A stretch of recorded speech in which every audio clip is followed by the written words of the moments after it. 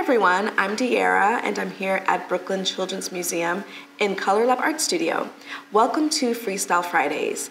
Today we are creating relief sculptures by making impressions in clay. In Color Lab, we offer creative projects inspired by local artists of African descent. Today we are inspired by Brooklyn-based Lakila Brown. She has created this work of art by using a plaster process and paint.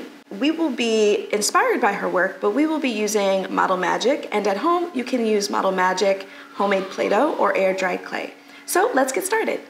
Once you've gathered all of your materials, first you want to cut a square or different shape of your choice of cardboard. This will be the base for your sculpture.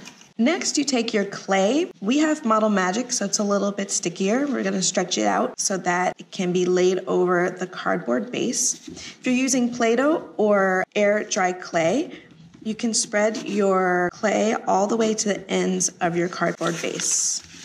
Make sure your clay is not too wet so that your impressions can lift up easier.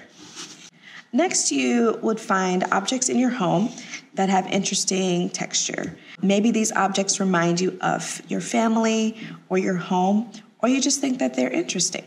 Now make decisions about your sculpture. Remember, you can leave impressions in the clay with the objects that you have. You can leave objects in the clay, or you can sculpt other shapes or images on top of your sculpture.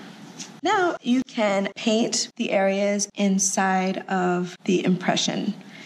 So here's my relief sculpture inspired by Lakila Brown. I really had fun with both the impressions and leaving an object, a bobby pin, in my sculpture, as well as adding some 3D elements. If you want to learn more about Lakila Brown's work, check out our website. And remember to share with us your sculptures via social.